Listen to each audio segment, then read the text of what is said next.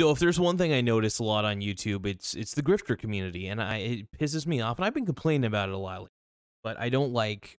One thing I just want to say is if you see a YouTuber promoting a course, a stock picking course, a real estate course, or whatever, and pretty much, I don't know, look at the price. If the price is reasonable, like look, if they're selling a book, I'll give you an example.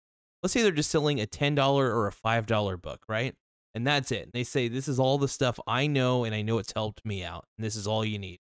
And they're not going to sell you anything extra. They're probably the way to go.